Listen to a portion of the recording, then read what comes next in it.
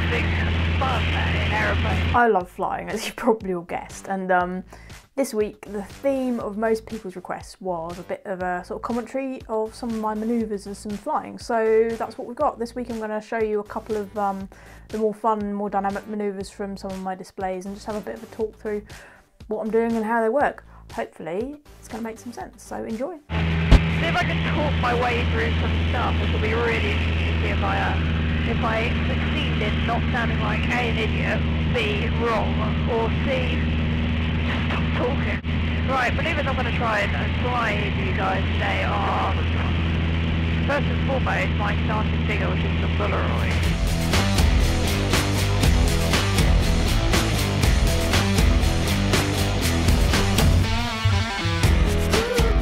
Don't you know I suffer? Oh, baby, can you hear me now? You caught me under false pretenses. How long before you let me go? Okay, for 180 miles an hour. 180 we have. And full throttle. Up, rolling right. Negative snap. Around we go.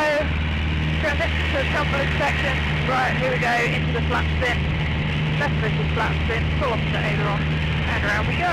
Woohoo! I love these. Right, that's enough of that. So, nice crisp recovery, full throttle, out. Rolling recovery. Throttling back for the pull out.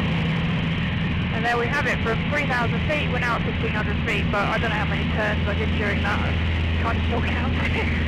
During a display I do a maximum of 3 turns with a flat spin.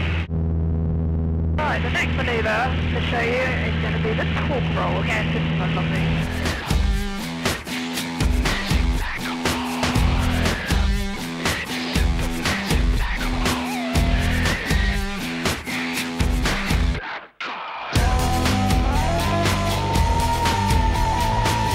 So our torque roll, 180 mile an hour, full throttle, all the way up, on a new rolling left. So we're rolling left. The horizon's going round and round, well, we're going round and round the horizon. When we stop going upwards, I'm going to neutralise the aileron. And we're still going round, but we're going backwards. And we just fell out of it. Yeah, our torque roll, we're going round. We're rolling upwards, upwards, upwards, upwards. And then when we run out of momentum at the top, because this aeroplane can't hang on its prop, it hasn't got that much thrust. Neutralising the aileron. That means there's no sort of, we've got no aerodynamic input as to which way it's going to roll. It's just going to roll backwards with the actual torque of the engine twisting it whilst there's no airspeed.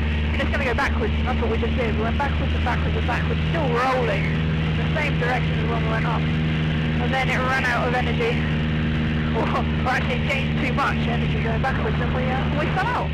Great. So there we have it, 2 of my absolute favourite airshow manoeuvres. Hopefully my commentary and attempts at explaining them were understandable and not too incoherent. I should just now add a little bit of a disclaimer to that video. Although it might look simple and safe and may even look sort of easy if I'm doing it right, it's not stuff to just go and try without having had like the proper training and obviously flying the right kind of aeroplane too. Don't go doing anything like this in your Cessna or your PA-28 because it's going to end badly. So yeah, aerobatics are awesome and brilliant fun, and I highly recommend everyone to sort of go and do some, because as you can tell, I just love it to bits.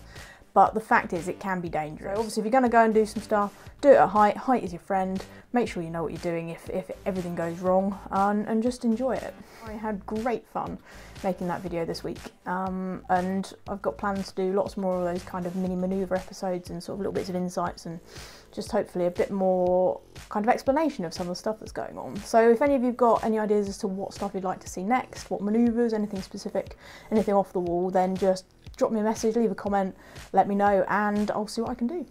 See you guys next time.